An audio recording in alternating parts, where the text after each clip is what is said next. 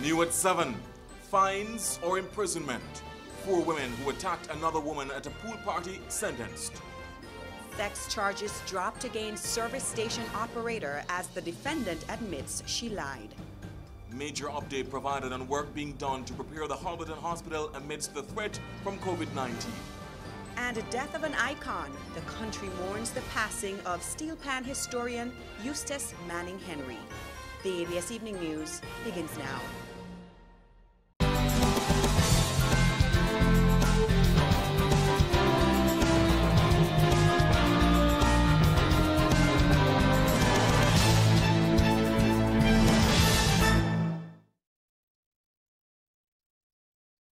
The local evening news is brought to you by Nagico, local agents Bryson's Insurance. Hello, good evening. Thank you so much for joining us for the evening news here on ABS, Antigua's News Authority. My name is Garfield Burford. And I'm Charmaine Jeremy, and a pleasant good evening to all our viewers joining us both at home and online. Thank you for being with us tonight.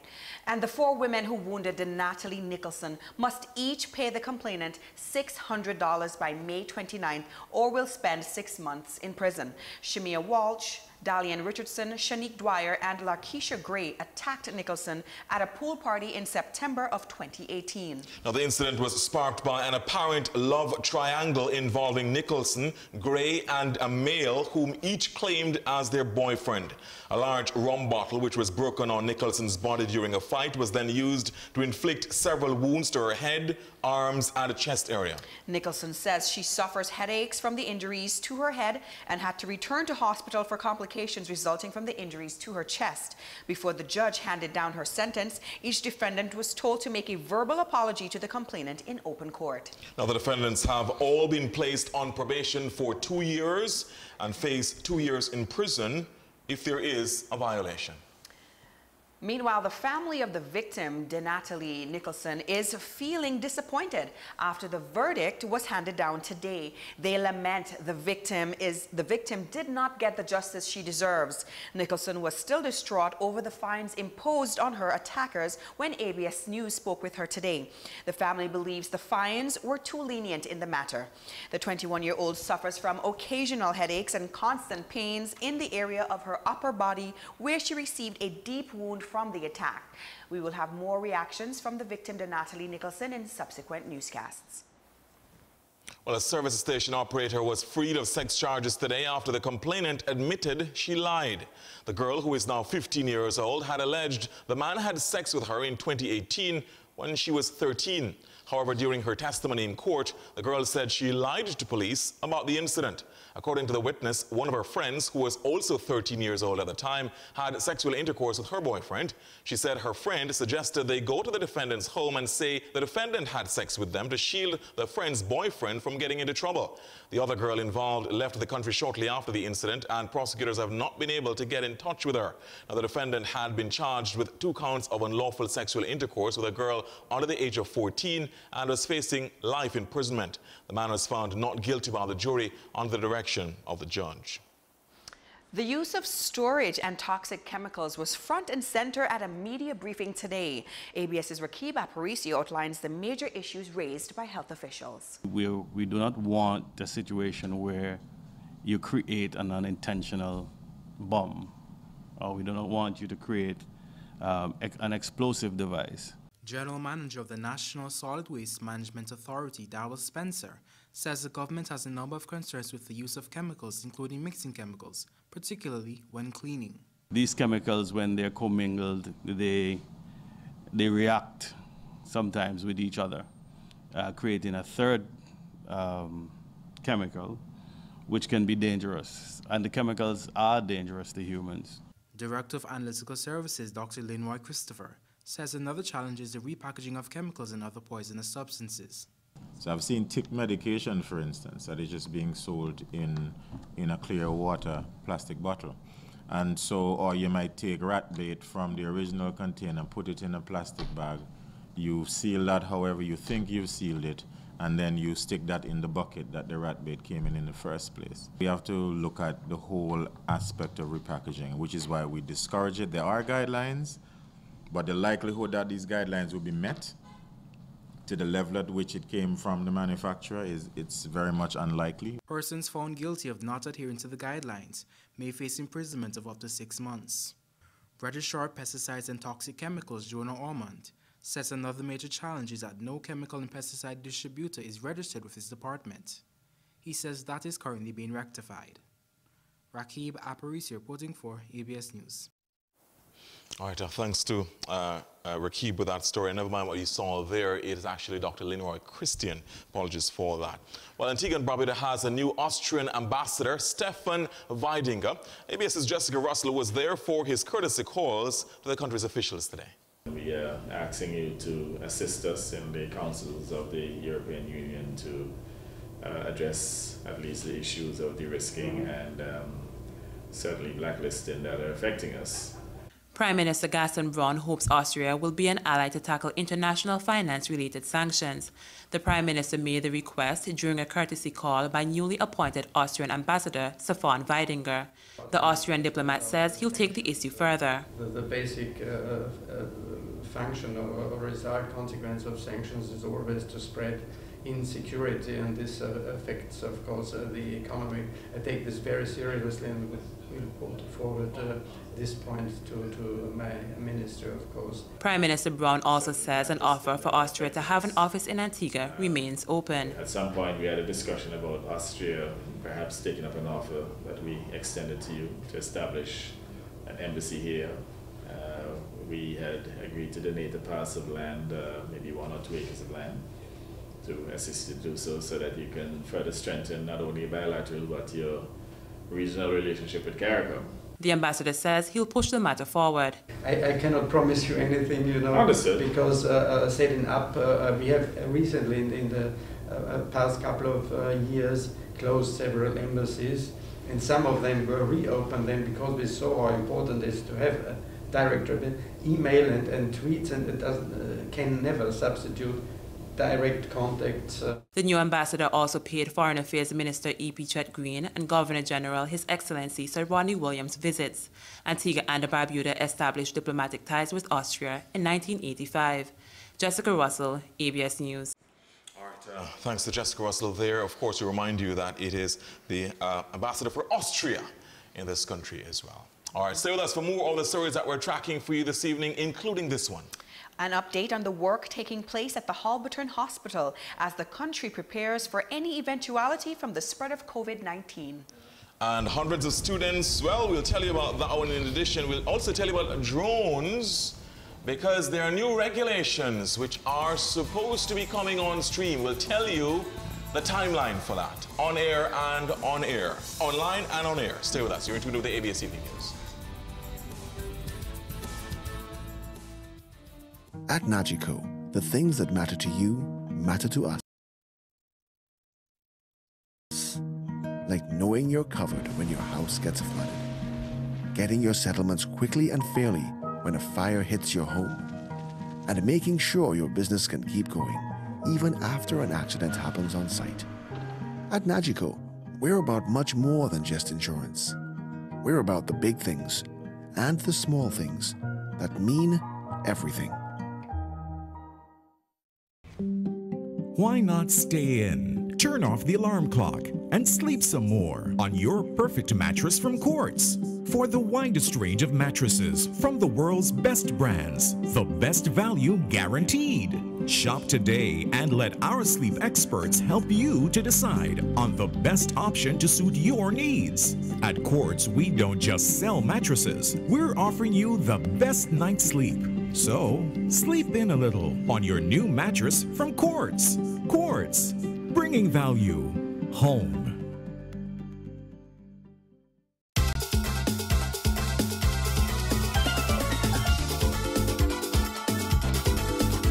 Time for the panya.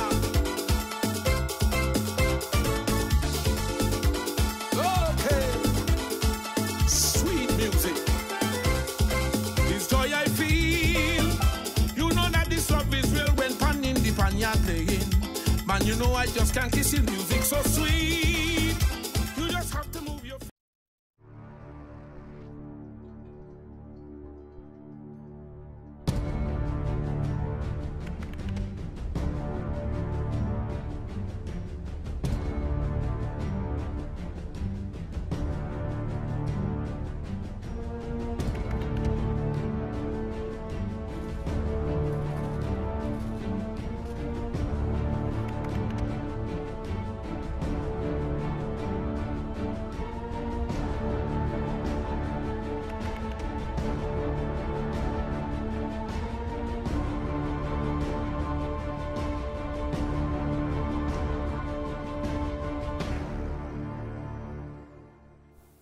Thank you so much for staying with us. You're in tune with the ABS Evening News. Well, most people recover from the new coronavirus or COVID-19 within 2 weeks. That's according to experts from the Pan American Health Organization, PAHO. PAHO's executive director, Dr. Carissa Etienne, presented findings from a mission that went to China to study the illness. Some 80% of the infections were mild. 14% of the infections were considered to be severe, and 5% very severe, requiring ICU and ventilation. Well, she says less than 3% of those infected were under the age of 19, and people in this age group tended to have mild symptoms. The duration of illness, for mild illnesses, generally about 2 weeks. For severe illnesses, some 3 to 6 weeks. Requiring some of them intensive care and ventilation for a period of time up to 40 days. Now, Dr. Etienne says the fatality rate of the coronavirus depends on the intensity and the capacity to manage the virus. Researchers found a death rate of 5.8% in Wuhan, China, where the virus was first detected in December last year. However, the rest of China experienced a fatality rate of less than 1% from COVID-19. The executive director says the virus is worst for people with underlying illnesses, including cardiovascular disease, diabetes, hypertension, and chronic respiratory illnesses. Dr. Etienne says several Caribbean countries already have the capacity to test for the coronavirus, and PAHO is working to strengthen capacity in the region to detect, contain, and manage cases. Meanwhile, top officials in government met with a wide cross-section of members of the yachting community this afternoon. The meeting was held in the Nelson's Dockyard and allowed for an exchange of ideas and information on the threat posed by COVID-19. The meeting was chaired by Health Minister the Honorable Malwin Joseph and facilitated by the National Parks Authority. Also involved in discussions were Tourism Minister the Honorable Charles Fernandez and Minister of Foreign Affairs and MP of the area, E.P. Chet Green. There was frank discussion on the challenges from key stakeholders. Inspector of Customs at the Antigua and Barbuda Customs and Excise Division was among the resource persons who shared insights into certain procedures. Minister Joseph says a presentation will be made to Cabinet at its meeting tomorrow. He also reveals a broad-based committee will be established that will be tasked with devising preventive measures to deal with the global outbreak of the coronavirus. The committee is expected to convene for its first meeting on Thursday. Meanwhile, one parliamentary representative will be heightening awareness among his constituents about the novel coronavirus COVID-19. Member of Parliament for St. Paul, the Honourable E.P. Chet Green, will host a public lecture on Thursday, the 5th of March. Sherilyn Beezer spoke exclusively with the MP and has the latest. We have several hundred yachts per year coming to Antigua to Nelson's Dockyard. Thousands of visitors coming to see our landmark fortifications and other tourist interests.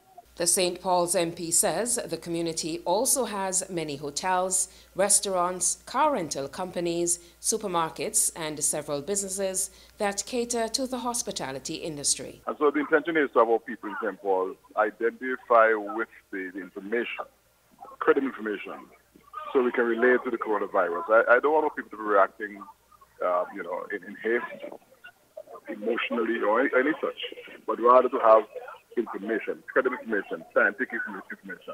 Thursday's lecture will be held at the Cobbs Cross Primary School beginning at 7:15 p.m. with medical practitioners from within the community.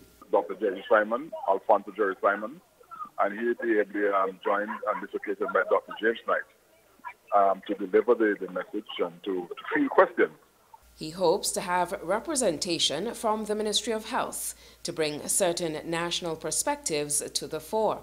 MP Green invites other tourism stakeholders, including taxi operators and community groups from across the country.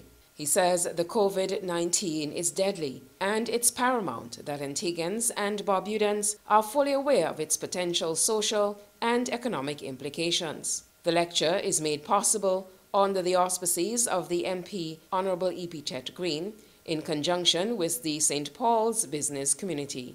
Sherilyn Beezer reporting for ABS News. Thanks, Shirley. Let's keep across that story relating to COVID-19, the novel coronavirus, because work continues apace on readying laboratory facilities as the country prepares for testing for the novel coronavirus. Well, this will be located in the former radiology unit at the old Halberton Hospital. Health Minister Honorable Malwin Joseph says that building is perfect for the lab because it's specially built with very thick walls to prevent radiation from escaping. Fortuitously for us, it's also ideal to have a laboratory, because there are concerns about escape of viruses and so on. And so we have designed it so we have sealed doors and the necessary ventilation devices in the room. So this is ideal. Our news team spoke with Minister Joseph this afternoon. He says the concrete roof also aids in sealing the building. However, there is a patching work to be done. The work includes gutting the building as the design is not ideal for a laboratory. So the walls are being knocked out. Dr. Christian will be arriving here tomorrow with his full plan so that he can see how he wants the building laid out. And he's been advised by PAHO as well. Well, the health minister says there is a 2-week window for completion of the lab, but it should be ready for the Pan American Health Organization visit next week. Well, the former Margison ward is the isolation ward, and the other end is the quarantine center there. There are no confirmed cases of COVID-19 in Antigua and Barbuda at this point. New regulations for drones and drone operators comes into effect in April. The Ministry of Public Utilities, Civil Aviation and Energy is putting the public on notice. In its bid to be proactive in mitigating potential disruption to the economy and the provision of essential services, Permanent Secretary within the Ministry, Edson Joseph, made the announcement on ABS's Antigua and Barbuda today. We want to be proactive as a state and to ensure that persons who are operating drones are regulated. Joseph says regulation will apply to drones with capacities to fly higher than 100 feet. Operators of these drones will also be regulated and need to apply for a license. He says the fees are not prohibitive and will be $60 EC per year or $100 EC for 2 years for drones and $120 EC per year or $200 EC for 2 years for operators. Operators will also need to wear a high visibility vest with the registration numbers displayed while operating their drones. Advisor to the minister, Brian Challenger, says the kinks have been worked out and the system will soon be ready to go. He describes part of the registration process and requirements. There are certain forms which they will have to fill out, certain criteria which they will have to meet, police certificate of good character, things like that. We don't want any and everybody operating these drones, as you can appreciate. The new regulations are supported by the Civil Aviation Act, and responsibility for their administration will fall under the remit of the Air Transport Licensing Board. Penalties for operating without the licenses range from $5,000 to $1 million EC.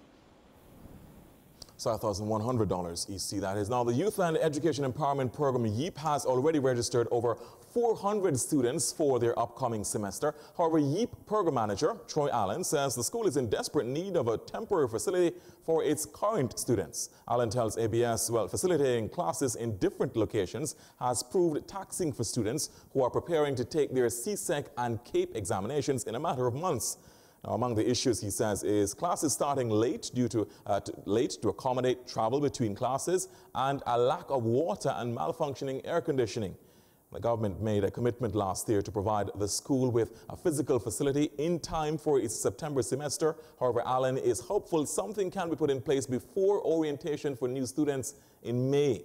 About 300 students are expected to graduate from the free second chance program this year. Allen says 40 to 50 members of the Antigua and Barbuda Defense Force will join the program for the upcoming semester. And Celebrating Education 2020 Vision is the theme for this year's Education Month. To mark the start of Education Month, hundreds of students and teachers gathered at Spring Gardens Moravian Church for a service of Thanksgiving on Monday. Education Minister Honorable Michael Brown delivered the keynote address at the service. Here's more from the service. Last but not least, education requires us to be in the constant exercise of using data to examine where were we yesterday, where were we last week. And with the new generation of students that we have now, where do we need to be tomorrow?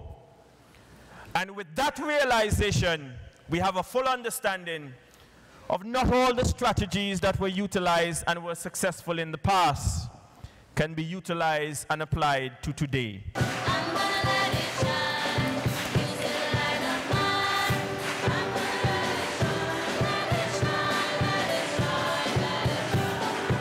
Nor do they light a lamp and put it under a basket, but on a lampstand. And it gives light to all who are in the house.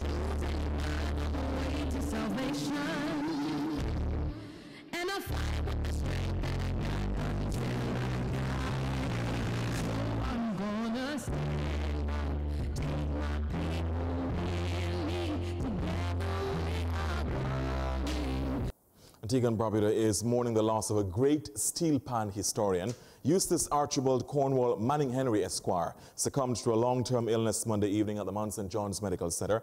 ABS's Kim Emmanuel Beard tells us more about his life and contribution to steel pan music in the Twin State. Known as the master pan builder, who devoted his life to the art form, Manning was 90 years old when he died.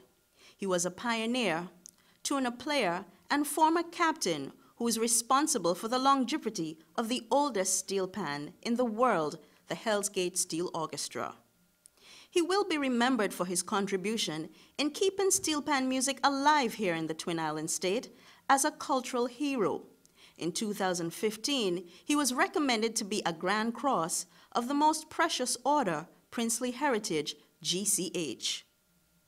There's no denying Henry's significant involvement in this art form. He also proved to be a master at not just building steel pans, but playing them as well. He spent a lot of his time teaching the art form to many who today are some of the best players. Acting Director of Culture, Ken Cordis says, even though he was never taught by Manning, he still has great influence on his life. Hearing all of those stories, it gave me a deeper appreciation for all of the work that they put into making the art form the way it is today. And it was one of the reasons why I decided to continue to pursue the art form and music.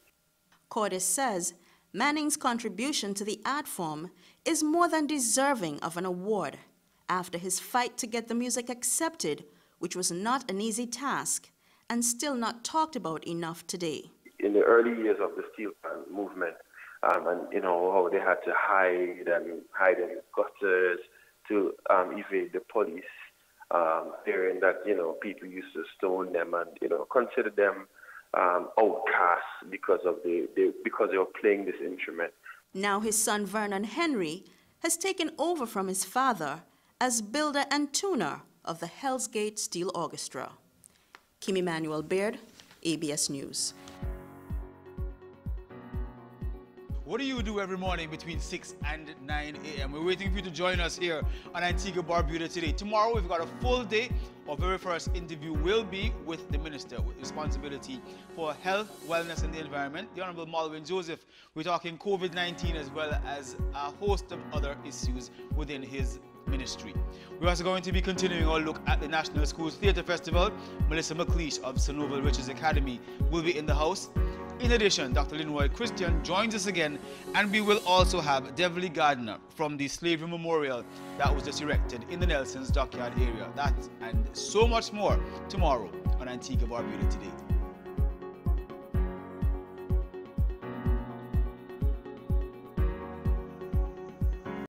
And we've come to the end of the national segment of tonight's news. However, Terry's here with us to tell us all about sports. Yeah, just before we get into sports, Liverpool lost again today in the FA Cup. I'll just let you know that's not our top story, but worry. Grandmaster Trevor Simon captures another global worry title.